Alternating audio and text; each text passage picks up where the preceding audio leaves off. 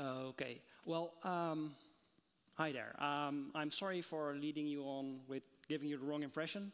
I lied to you. Sorry.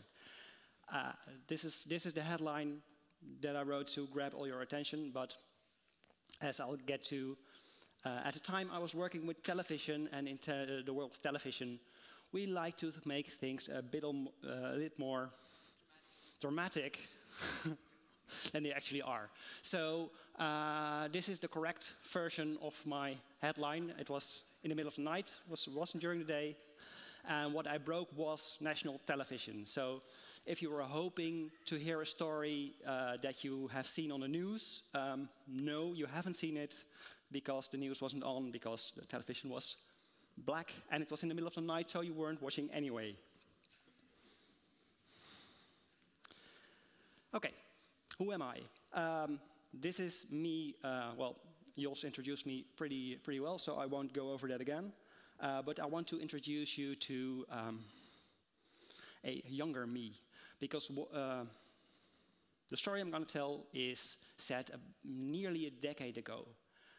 It was a pretty traumatic event for me, which is why I still remember a lot of details. But I was younger, I was much less experienced, and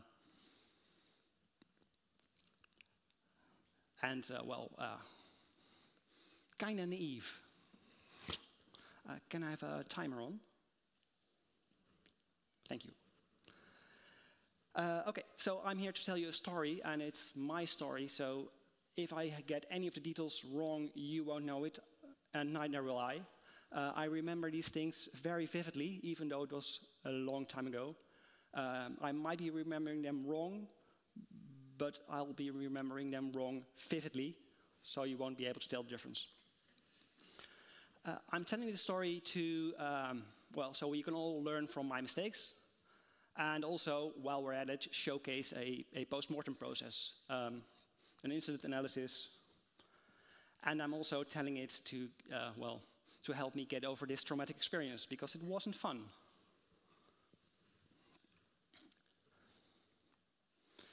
And to get started, I want to tell a bit about perspective. Who has heard of Sidney Dekker? Just a handful. This is a professor that's has been studying mainly aircraft accidents or any big incidents and the human error factor, the human factors in it. If you haven't read the book, Field Guide to Human Error, I can heartily recommend it. He's describing 3 types of perspective to look at an incident. There's the hindsight perspective, where you already know exactly what went wrong, and you can start look for causes from there.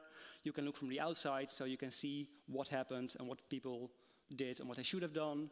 Or you can look from the inside, where you can actually discern what the persons in the incident experienced, so you can see what they're seeing and be able to judge from there. And Sidney Dekker always says, use the inside perspective, so that's what I'll be using. I'll be telling my story from the inside without any outside context. Okay, so the post-mortem process. I just stole this. There are hundreds of thousands of these, and you can Google it, have a look at any of these, and they're all more or less similar. This one has a lot of steps. I stole this one from Atlassian. I took this one because it fits my story. It's a lot of steps, but I'll be picking a couple of out to make the story flow a little bit better. I'll be taking out the timeline, and I'll be interspersing the lessons whenever I learn them. So, a context. The company I was working for was, like I said, it was a television company. And we were not producing television. The way we made money was we connected the content producers, the studios, with the cable companies, the service providers that want to show the television to their users, their clients. And we were in the middle, and we were doing some fancy stuff with networking and multicast. And that was why we were valuable, that was why we, as a company, made money. By understanding how this multicast stuff works. A very, very, very short overview of the organization I was in. I'll be introducing some of these people when we meet them. I was right there in the bottom as a junior engineer, media engineer, working with Brent, who's my lead engineer, was really, really, really smart guy, knew everything about the network. And my IT manager, Bill, Patty was the service delivery manager, making sure we met our SLAs, or at least reporting whether or not we did. And very important in our organization was our customer representative, Sarah, didn't actually work for the customer, but worked for us, but represented the customer side in every discussion. Also, any money we made on this contract went towards her targets, and any penalties we had for not meeting the SLA were deducted from it. So she was really, really, really involved in the service we were delivering. Of course, I have changed all these names, except mine, to protect the innocent. I was in dubio whether or not to change my name as well, but that would make the story a bit more confusing, so I kept my name in and changed all the others. So, our service. Very, very, very simple. On the one hand, we have we got feeds from like studios. Came in as redundant feeds within our network to a switch cluster, and then over multiple network paths, separate handoff locations, we would hand it over to the providers where you guys would all be watching television.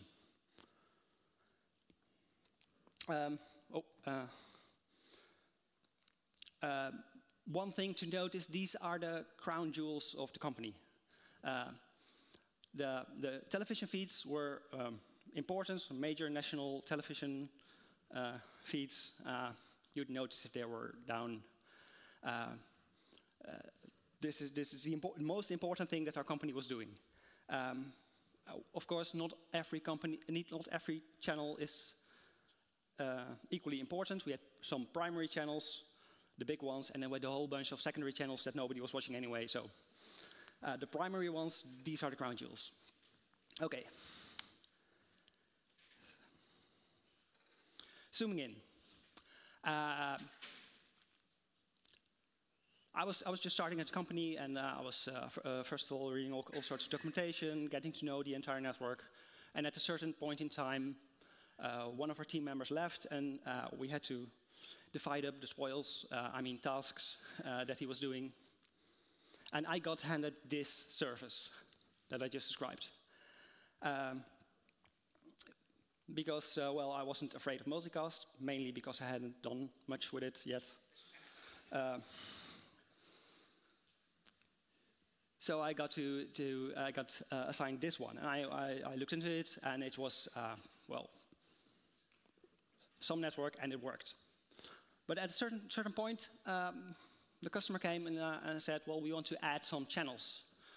This was in the time that HD channels were new, so they wanted to be able to deliver HD versions of their primary channels. And that meant expanding the hardware footprint, another cabinet with more servers, and it needed to be wired up as well. So we need to expand this switch cluster. And I was looking into the change to expand it, and I noticed, yeah, it's a cluster, which means it has a single control plane.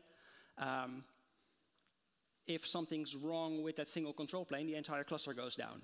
Now, we've got all sorts of redundancy in the network, separate paths, separate feeds, except at this specific point where there is fate sharing. So if this cluster goes down, everything goes black. And in addition to that, since it's a cluster, and have you ever worked with network switches in clustering, stacking? Yeah, some. The more switches you add, the longer it takes to reboot. So we had a cluster of 4, and if we would want to reboot it, it would take 10 minutes. 10 minutes of total darkness on the video feeds. That was not acceptable at all to the customer.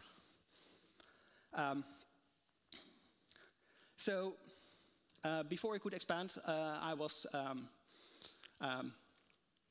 I tried to submit a change to split the cluster in an A and a B cluster, A and a B switches, completely separate, no fade sharing.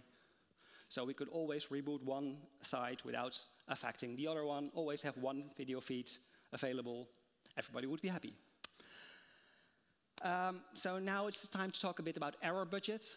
Who here has heard about error budget? Yeah. So when you're in a highly performing organization, you've got like service level objectives. We'll be talking about that later today, I guess. And a target level of availability. And as long as your uptime is over your SLO, you can do changes. We weren't there yet as an organization or at all. If I would have even said the words error budget, they would have locked me out of the room.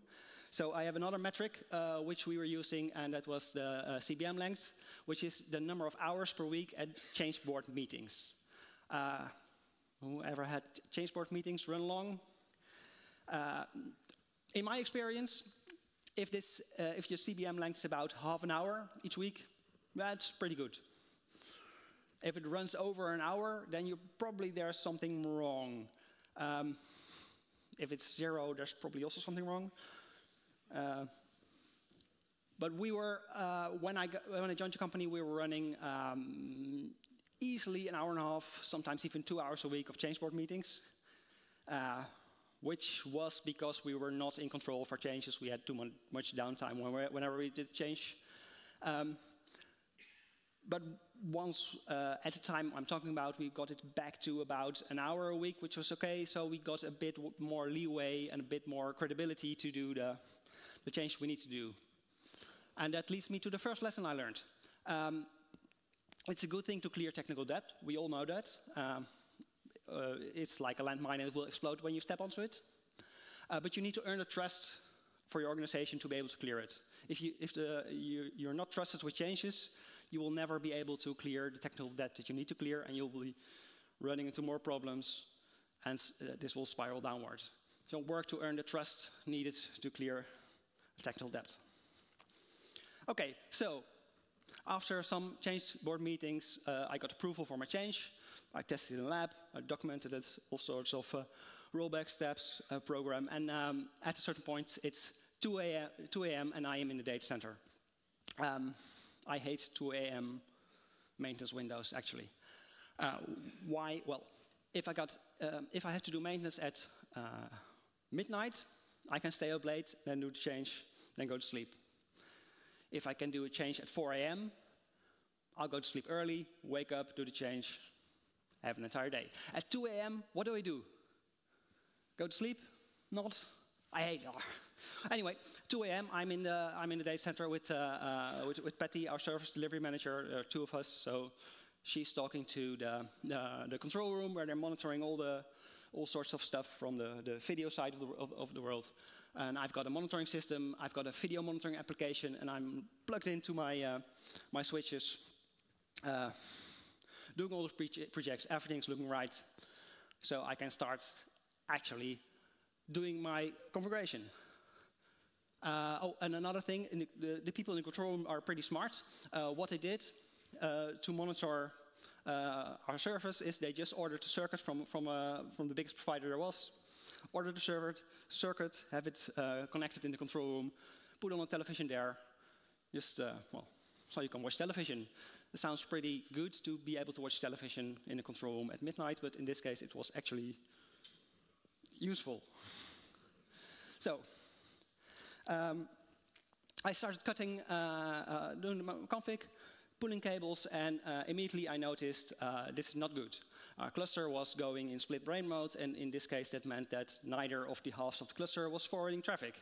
So everything was down, and I knew that this is bad news. Which leads me to the next lesson I learned. I tested this in the lab, did I? Yes, I did.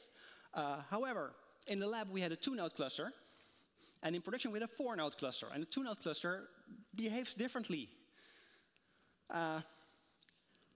That's good to know, and I know now, but you should be aware that your lab is not equal to your production. You should know the differences and know where it behaves different, or else you'll be stuck midnight in the data center encountering weird stuff. Okay, anyway, I'm not panicking. I've got a rollback scenario, roll back the configuration, plug in the cables again, and looking from the CLI, it looks good. And my network monitoring says everything is fine. But the video monitoring application, it's showing some weird stuff. So I'm talking to Betty, our service delivery manager, and she's in the control room, and she's flipping the channels. And it looks like the primary channels, they're all fine. But the secondary channels, there's a problem with it. So that's weird. So I'm not panicking yet, because the primary channels are up. We're still fine, right? That's the important stuff. Nobody's watching the secondary channels, especially not at night. Lesson I learned, have a backup plan for your rollback. Did you ever consider that your rollback can go wrong? It can, and it will. Have a backup plan, some service, disaster recovery, service continuity plan, just so you know what to do. Okay, so at this stage, I'm not sure whether we're down or not. Our video monitoring application had a history of false positives, so I didn't really trust it. And I spent the whole time banging the CLI, trying to figure out what's going on. Meanwhile, Patty is calling Sarah, the customer rep, because, well, there is an outage with some part of the system, and Sarah does not like being called in the night to be told that. So Patty's not having a good time. Lesson learned: a monitoring system that has a history of false positives is not good, because you can't trust it, and you need to be able to trust your monitoring, or else how do you know what's going on?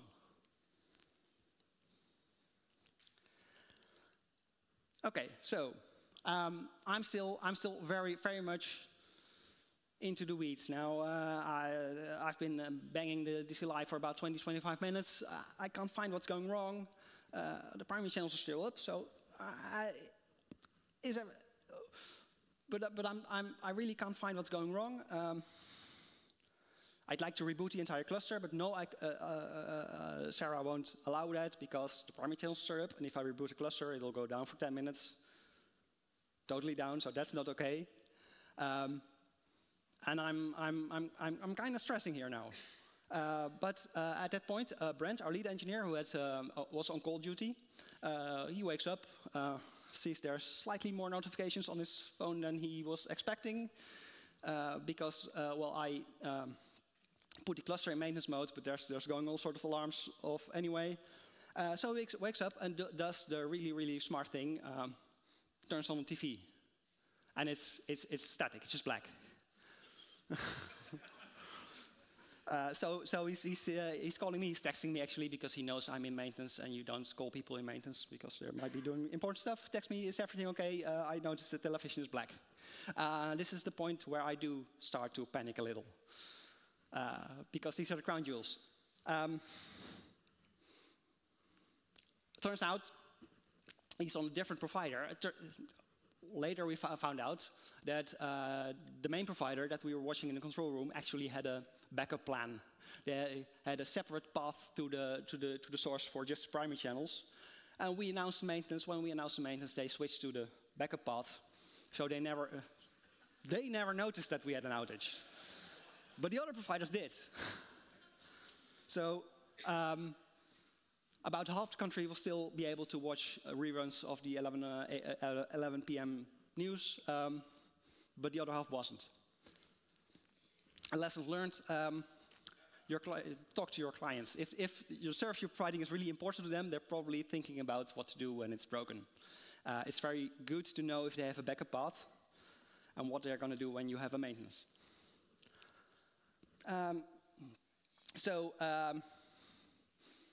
Now I know that we are in a bad place and it's dark. I'm going to reboot the switch anyway, because we're down anyway. And I did probably the hardest thing I ever did. I know rebooting takes about 10 minutes. So I typed in the reboot command and went for a coffee.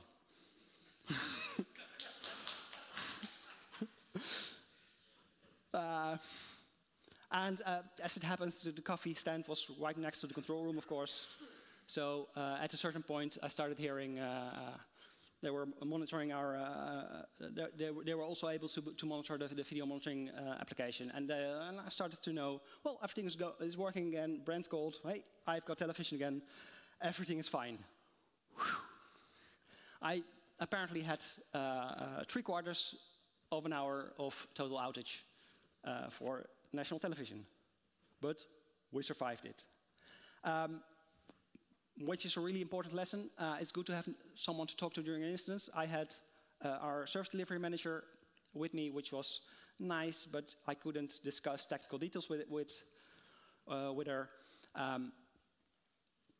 Having Brent on the phone really, really helped me. So next time I did nightly maintenance, I always made sure there was someone awake that I could talk to, either with me in the data center or a phone call away, just to be able to talk to each other.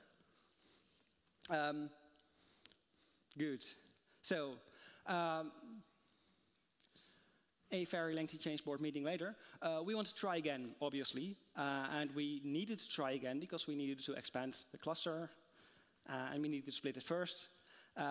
This was a really, really, really hard discussion to have, mainly with Sarah, because she didn't like us touching the production environment anymore.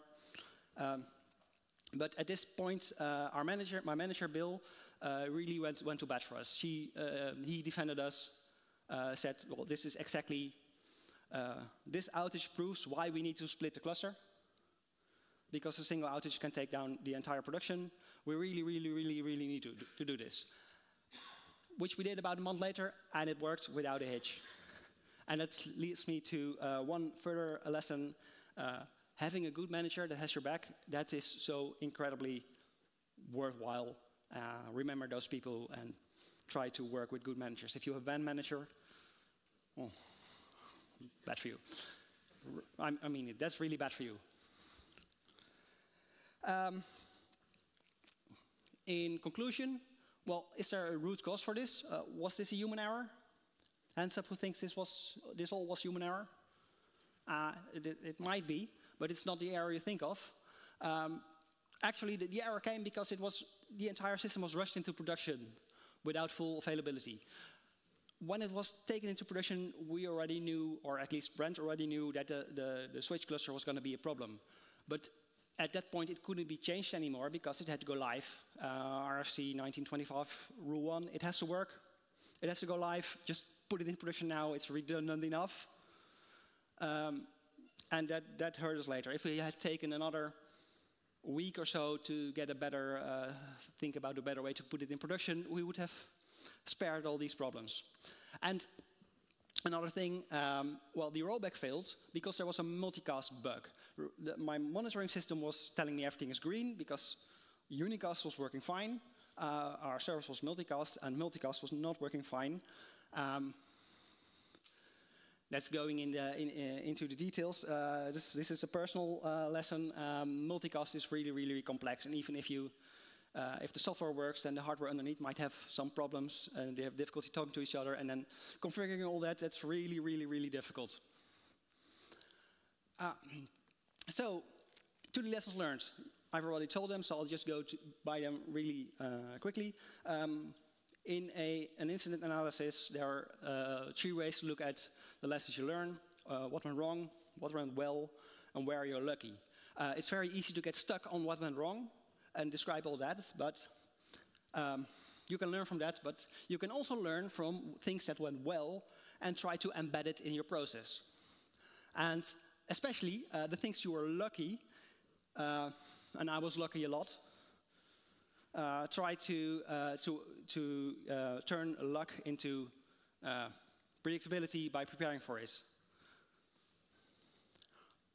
So, I hope this was good for you. It was cathartic for me to be able to talk about this traumatic experience. I feel much better, relieved. So thank you very much for attending.